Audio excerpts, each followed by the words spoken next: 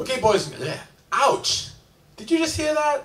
My microphone shocked me as I sat down. Alright, anyhow. I bet you all wanted to see my hair stand up, but it's not long enough. Okay, anyhow, let's talk about Angels We Have Heard on High. As you know, you have that part that goes, Gloria in excelsis Deo. And you know that's Latin, as we said the other night when we met.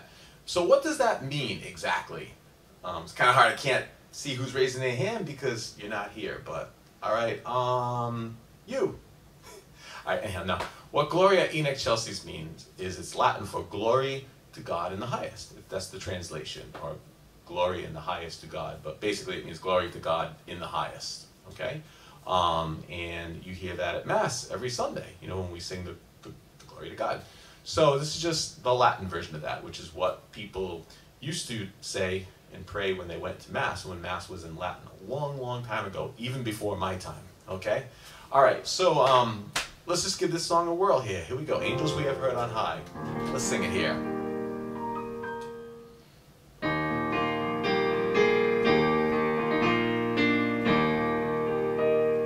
Angels we have heard on high, sweetly singing o'er the plains, and the mountains in reply echo back their joyous strains. Gloria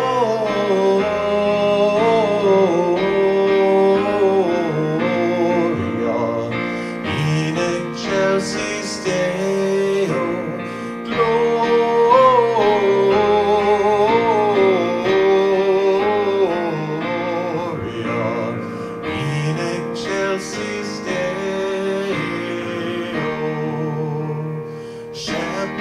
Why this jubilee? Why your joyous strains prolong? Say what may the tidings be which inspire your heavenly song. Gloria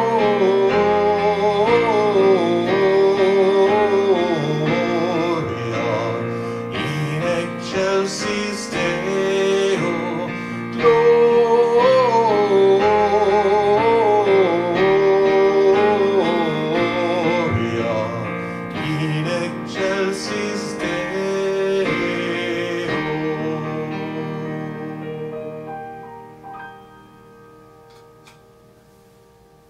Now I can't talk, it's my first day with my new mouth. Okay, no, but there is an example of what I was talking about when we first met the other night about breathing and taking in a good deep breath, right? Because if you go back and you listen to the first time I sing the Gloria, I didn't have a good enough breath, right? And by the end I was like, I was running out of breath, right? And it doesn't sound as good. But then the next time, I was able to get a breath. So you got to remember to keep breathing when you sing, okay?